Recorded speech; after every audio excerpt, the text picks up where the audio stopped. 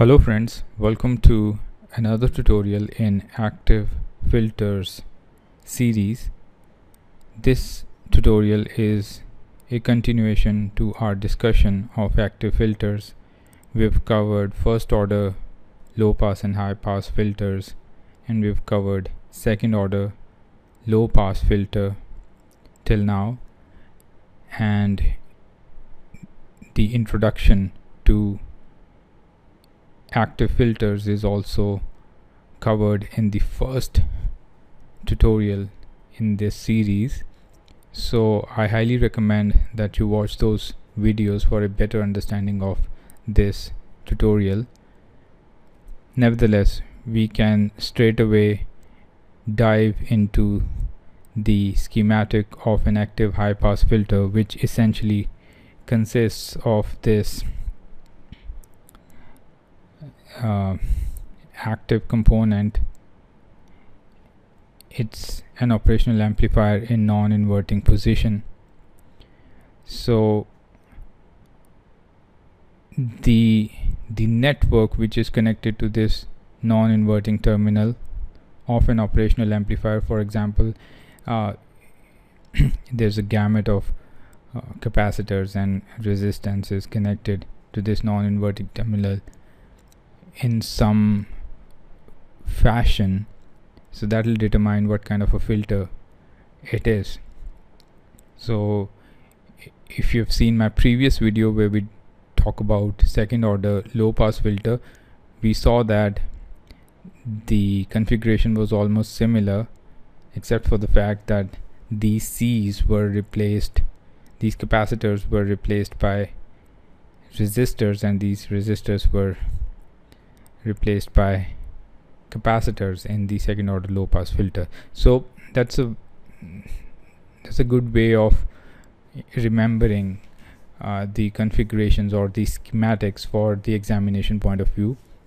So if you know the schematic of a second order low pass filter, so you simply need to replace these capacitors with resistances and these resistances with the capacitors.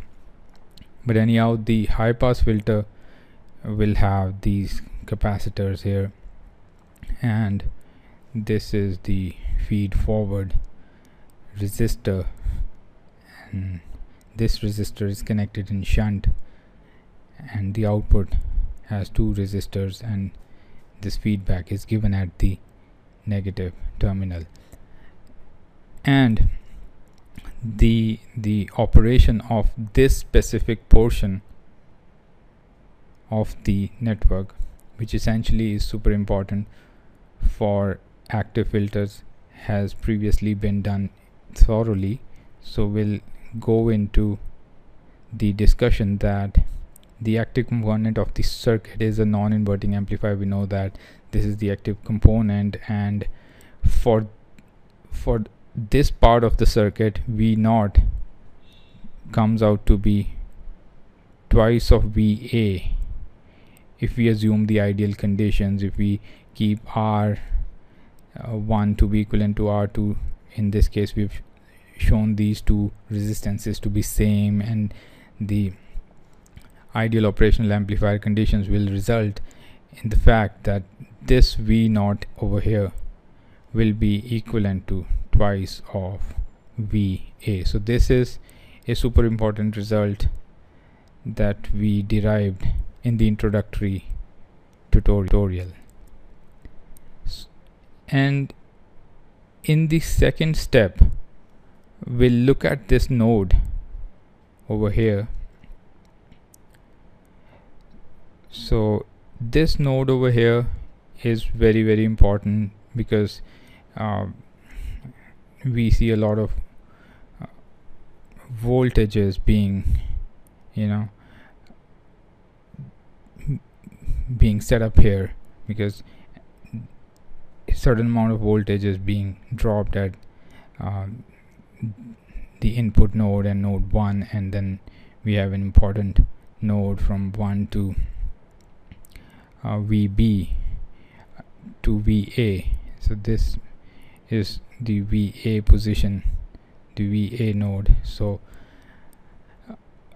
applying node voltage analysis at this node is the first step of analysis, where we get that V1 minus VB upon this passive component. So basically expressing the voltage upon the passive component, VA minus VB will be this passive component, and V0 minus VB has this passive component over here. So by the way, this is VA. These two voltages are the same. So this becomes our governing equation, so I put it as number 2.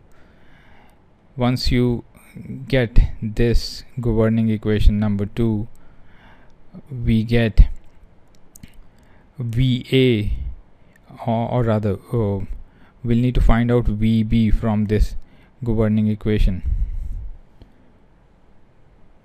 So VB will be this after some amount of rearrangement, and we'll need to put VA to be equivalent to V0 by 2 from the first equation that we have inferred from the previous discussion. So finally VB comes out to be this in this configuration.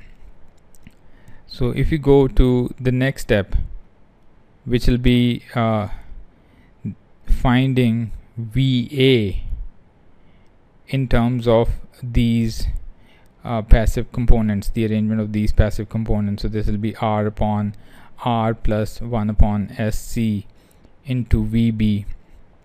So voltage division rule is applied here to get VA, which of course is equivalent to 1 upon 2 V0, again derived from this equation.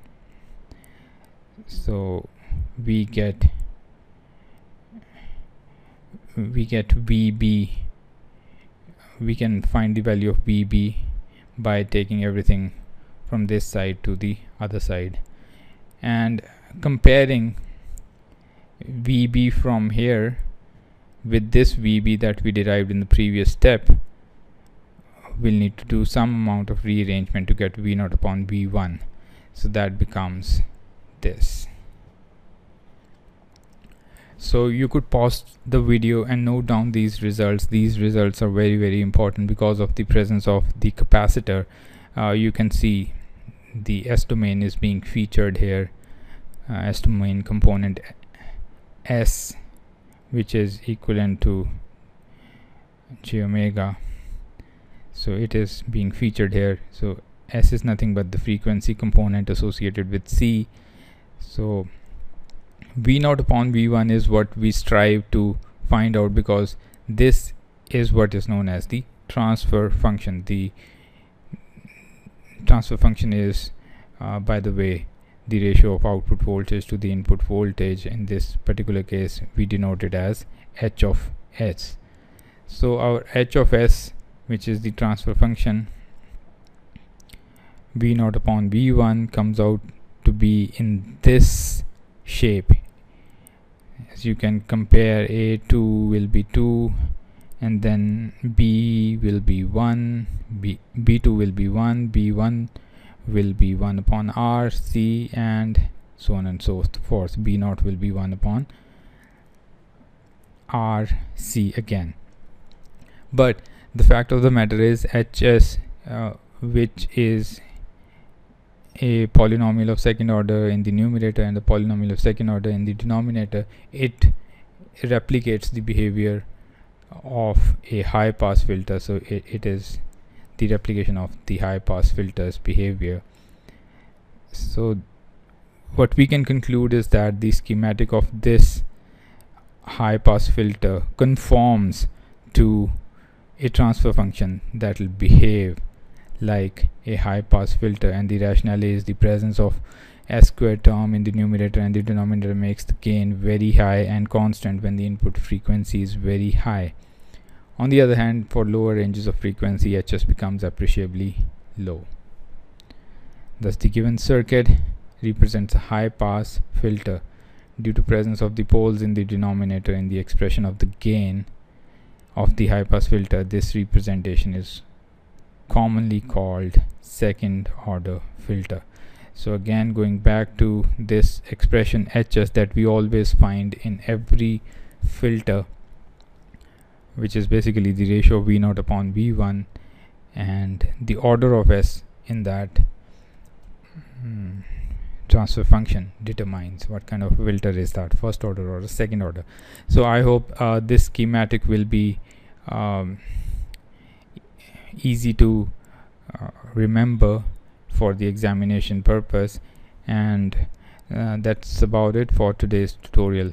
I hope you liked it. Give it a thumbs up if you liked it, and consider subscribing to the channel. I'll see you in the next videos to come. Take care and bye bye.